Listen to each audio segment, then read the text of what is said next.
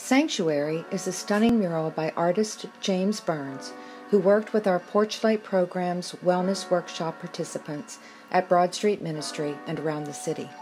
Based on the Enso Circle, a form of active meditation involving clarity of mind and movement of the hand, the mural uses elements from nature to conceptualize wellness in our own lives and within our communities.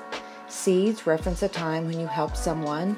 Roots, a time when you experienced great strength of spirit. Flowers reference a time you experienced something beautiful. And budding flowers, a time of personal growth. Green leaves, a time someone helped you. Changing leaves, a strategy for finding stability in changing times. Bare branches reference strategies for overcoming fear. Budding branches, strategies for showing yourself kindness. And birds, symbolizing consciousness, freedom, and renewal. The bird gazing into its reflection refers to the notion of quiet self-reflection. Branches disrupting the circle's movement refer to the necessity of finding stability and flow to overcome unforeseen challenges despite unanticipated disruptions in life.